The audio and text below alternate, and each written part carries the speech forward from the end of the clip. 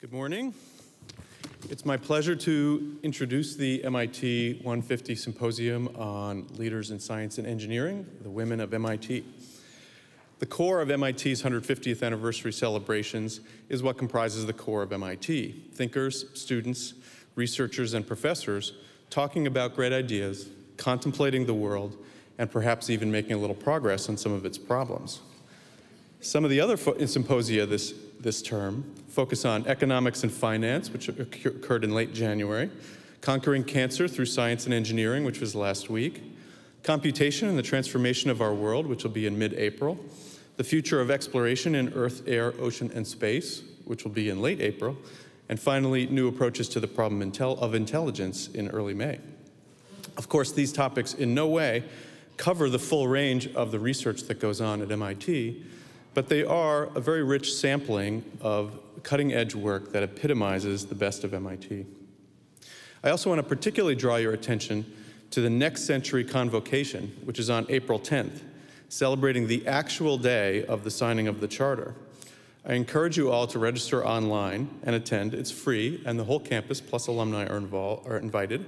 It's sure to be a stupendous, once-in-a-lifetime event, a rare opportunity for our entire community to gather to honor scholarship, service, and all the contributions of all the people who comprise MIT. This historic day will renew our sense of belonging to a great institution of accomplishment and purpose.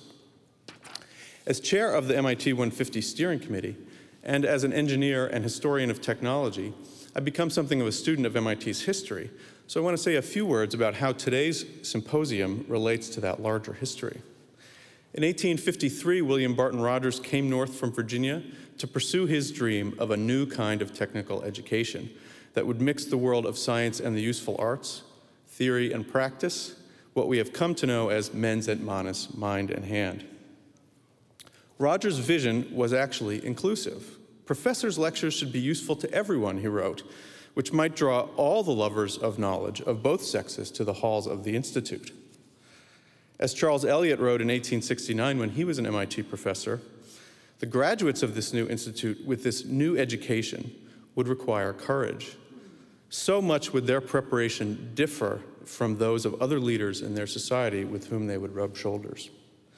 No one would require that courage so much as the women of MIT. Indeed, just as Eliot was writing those words, a young woman, Ellen Swallow, was graduating from Vassar College.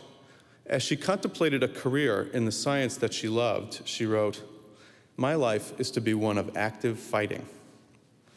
This spirit suited her well to MIT, of course, which, forward-thinking but still insecure in its early years, and very much a product of its time, admitted her with hesitation and off the books as an experiment. She became MIT's first alumna in 1873, a nerd in the finest MIT tradition. Her husband proposed to her in an MIT laboratory, and they spent their honeymoon visiting mines and collecting ore samples with students in tow. She became, also in the finest MIT tradition, Swallow Richards went on to have an accomplished career in teaching and science. As the founder of home economics, her scientific nutrition helped introduce ideas like calories, protein, and carbohydrates into the American home, where they remain today. She also made major contributions to food science, mineralogy, and industrial chemistry. Among her many other accomplishments, she conducted a comprehensive survey of water quality in Massachusetts that led to the first water quality standards in the United States. Swallow Richards also had great accomplishments in teaching. She opened a women's laboratory at MIT and taught hundreds of women who would not otherwise have had any access to laboratory-based education, MIT's unique trademark. She even conducted correspondence courses to teach women science at home and sent them microscopes in the mail and encouraging them to explore their surroundings. MIT formally began accepting special students, quote, without distinction of sex in 1876. Women were accepted as regular students in 1882. The origins of AMITA, the Association of MIT Alumna, date to 1899 as the MIT Women's Association, of which Richards was the first president. By 1916, when MIT moved across the river from Boston to Cambridge, more than 600 women in total had attended the institute. But the enrollment had actually declined by then to less than 1% of the student body. And indeed, this is a theme you see running throughout the first 100 years or so of MIT's women, which is outstanding individuals, but very small numbers. To be sure, many of these few women were stars, with impact far beyond the walls of MIT. For example, Catherine Dexter McCormick, class of 1904, who was a leader in the women's suffrage movement, supported research and development for the birth control pill, and later in life endowed McCormick Hall. It was not until the 20s and the 30s that most MIT departments awarded their first graduate degrees to women. The first woman to receive a PhD was in 1922, which you'll be hearing a little bit more about later. Margaret Hutchinson Rousseau, class of 37, received the first doctorate in chemical engineering awarded to a woman in the United States. Between 1940 and 1950, more than 180 degrees were awarded to women, including 23 PhDs. Graduates from this period included Mary Frances Wagley, class of 47, in chemistry, the first woman on the MIT Corporation, the first woman to head the Alumni Association, and MIT Life Member of the Corporation Emerita. And also, of course, Emily Wade, class of 45, the second woman president of the Alumni Association, and also a Corporation Life Member Emerita. Again, though, despite the accomplished individuals, after World War II, the numbers actually went down as men returned from war and took up the slots. By 1964, the percentage of women awarded degrees at MIT remained still at only a few percent, pretty much where it had been in 1916. It would rise to 13% by 1979 and to 45% of undergraduates today. Again, among those small numbers, of course, we find remarkable women, like today's panelist, the Honorable Shirley Ann Jackson. She would graduate in the class of 1968, and in 1973 become the first African-American woman to earn a doctorate in physics when she received her PhD from MIT. The troubling small numbers were not lost on the students. In 1964, the Association of Women Students sponsored a national symposium titled American Women in Science and Engineering. That association and the symposium were headed by the then student Margaret McVicker. Of course, Margaret McVicker would go on to found the Europe program as a 26-year-old junior faculty member, become MIT's first dean of undergraduate education, and is today memorialized in MIT's highest award for undergraduate teaching, the McVicker Fellowships. Yet we can see that 1964 meeting that she and her colleagues organized as something of a predecessor to today's gathering. Yet again, despite stars like Margaret McVicker, the number of women on the faculty remained remarkably few. The first woman professor was nearly at MIT's centennial, Elspeth Rostow, appointed in economics and social science in 1952. And the first female professor in science was Emily Wick, appointed in 1959. It's telling that the first female faculty member in engineering, now Institute Professor Sheila Widnall, appointed in 1964, is still today a very active member of our faculty. The more recent history of the last 50 years and the events leading up to the 1999 report and the one released last week are the subject of today's symposium, and I won't say too much about them. In fact, the people on the panels are really the people who made that history, and I'm sure that at the bicentennial, they will be hailed as the pioneers as MIT celebrates its 200th anniversary. My thanks to Professors Cynthia Barnard, Ed Bershinger, Penny Chisholm, Barbara Liskov, Hazel Siv, Ian Waits, and Katrin Wertheim for their willingness to step up and organize this historic gathering, particularly their coordination with the new research results released in last week's report. Nothing could be more exciting for an MIT 150 symposia than to say something new about this critical topic. An indication of the importance of this topic for MIT and for science and engineering in general is that of this organizing committee, we find 2 associate deans, an associate provost, an institute professor, 2 department heads, one of whom is now dean. I'd also like to thank and acknowledge the MIT 150 staff, led by Gail Gallagher and Ted Johnson, for the stupendous organizational skills in pulling this and so many events, I think we have more than 100 at this point, all together. It's a pleasure for me and a privilege to work with them. According to the report released last week, the changes that have had the greatest impact in the past 10 years include increasing numbers of women faculty, increasing women faculty in the academic administration, including the president of MIT, I will now introduce Susan Hockfield, the president of MIT, who not only represents those positive changes, but also has both presided over and enacted many of them herself.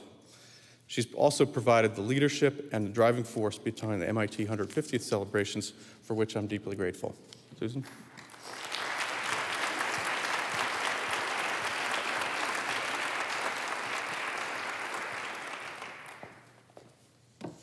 Good morning, everyone. Thank you, David.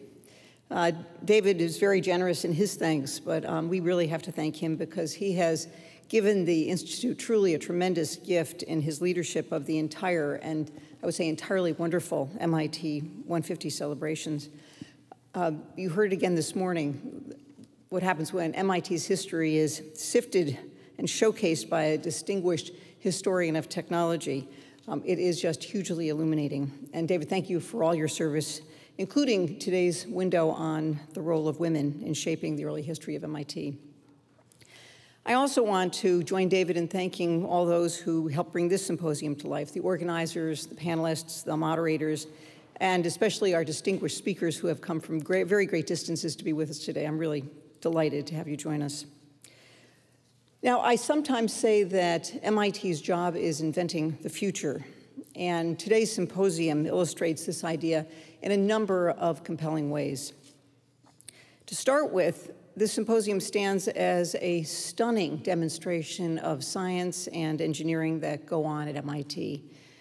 The researchers speaking over the next 2 days represent the leading edge of inquiry, from computing to chemistry, from pure physics to Parkinson's disease. And over the course of this symposium, you will hear from 3 winners of the National Medal of Science, the nation's highest distinction in science, 1 winner of the Turing Award, basically the Nobel Prize of Computer Science, 2 winners of a MacArthur Genius Award, 2 Howard Hughes Medical Institute investigators, 7 members of the National Academy of Sciences, 4 members of the National Academy of Engineering, and pioneers who have mapped the surface of Mars, invented a battery self-assembled by viruses, co-discovered the important role of tiny ocean plankton in the global nitrogen cycle, and discovered exoplanet atmospheres that may be compatible with carbon-based life. By adding to the stock of new knowledge in their respective fields, these women, and everyone I just mentioned is a woman, are without question inventing the future. Yet beyond their extraordinary research, they invent the future in other ways too. They're directly engaged in educating the next generation of pioneers in their fields, and at the same time, they serve as inspirational role models for young women and men who seek rewarding lives of discovery and innovation. To borrow a phrase from an illustrious MIT alumna, an extraordinary role model herself, and I quote, "Education is change. By educating successive generations, you embed change in a living society." Inventing the future, indeed. And it's our great honor that the author of those words is with us today, Rensselaer's president, Shirley Ann Jackson. And of course, this symposium celebrates and builds on yet another way MIT is helping to invent the future through the Institute's remarkable progress in making our campus a richly supportive environment for women faculty. About 12 years ago, MIT released a report detailing measurable inequities between women on the faculty in the School of Science and their male colleagues, in lab and office space, in compensation, and in opportunities for advancement. Both the report and the decision to release it were signature MIT. Confident, unflinching, and courageous. Confident because of the data, unflinching because of what the data revealed, and courageously committed to solving the problem, not just for MIT, but for the wider world. In the years since, faculty and staff across the Institute have used the report's findings to improve our practices in everything from recruitment to childcare. And just last week, the new report on the status of women faculty in the schools of science and engineering at MIT made clear that our persistent efforts have made a transformative difference. The new report delivers the encouraging message that progress is possible, even on such a deeply rooted social issue, and that progress is possible in the space of years, not lifetimes. It also outlines a set of issues that still demand our attention, including improved mentoring and better distribution of institute responsibilities. All this brings me to this morning's symposium, simply overwhelming with gratitude to many. First, I want to express our profound thanks to the MIT women faculty who led the groundbreaking charge for equity, spearheaded by Professor Nancy Hopkins, and those who took it upon themselves to conduct the new study as well. For any of you who really like to see history, you can view Nancy's tape measure among the 150 objects collected at the MIT Museum's exhibition celebrating our sesquicentennial. Second, our thanks go to the women and men who insisted on the changes called for in the original report, and to those who have sustained momentum for change since then. In particular, I want to thank our guests, former Dean of Science Bob Bergeneau and former MIT President Chuck Vest, for facing the very difficult message of the original report and for acting on those findings. We also owe a huge bouquet of thanks to Provost Raphael Reif for his determined and relentless efforts over the last almost 6 years to advance the cause of equity and inclusion. His efforts take forms large and small, from insisting on broadened faculty searches and appointing the Institute's first associate provost for faculty equity, to listening very closely to hear even the whispers of discomfort and rapidly acting on them. Raphael's unswerving vigilance has kept these issues front and center and is responsible in large part for MIT's success in retaining and hiring so many outstanding women faculty. Together in the classic MIT spirit of can-do problem solving, these institute leaders have produced results that are both practically useful and personally exhilarating for women in science and engineering at MIT and around the world. I want to offer one last personal thank you. As a neuroscientist, I am, like many of you, a woman in science. I lead an institution that includes hundreds of women scientists and engineers of every age. I also have a daughter who, like many of her friends, is a young woman preparing for a life in science. I want to thank all of those who have worked so hard to make our institutions places where no one questions a woman's right to choose this path, nor their right to fair treatment every step of the way. Above all, thank you for inspiring them and the women around the world with the power and possibility shown by your work in engineering and science. It is truly a gift to the world. David mentioned Ellen Swallow Richards, the first great pioneer for women at MIT. Her example as a superb researcher, a brilliant student, a brilliant teacher, and a tireless advocate for women rings out in the lives of the remarkable leaders we'll hear from today. Ellen Swallow Richards used to sign her letters with 2 words: keep thinking. I'm confident that if we keep thinking together, MIT will continue to earn its reputation for inventing the future, a brighter, more fascinating, more equitable future for all. Thank you very much for being with us today.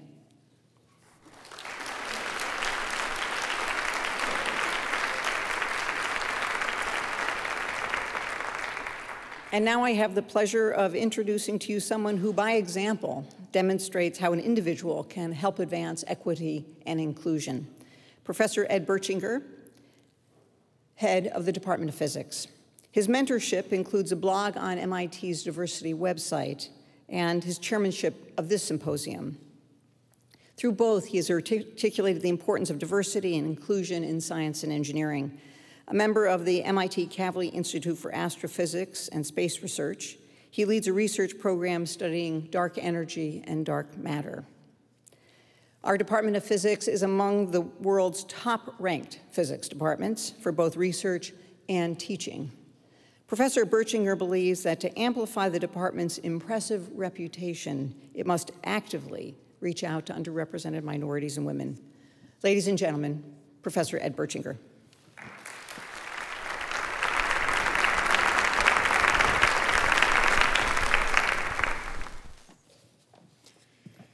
Thank you very much, President Hockfield and David Mindell, for your moving remarks that help put in context this historic occasion.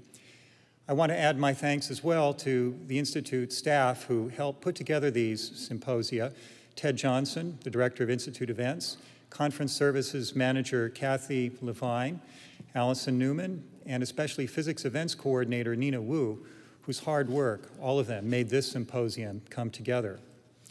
I also want to add my thanks to my fellow organizing committee members, Cindy Barnhart, Penny Chisholm, and Ian Waits from engineering, Hazel Siv and Ketchen Wareheim from the School of Science, and Barbara Liskoff, Institute professor.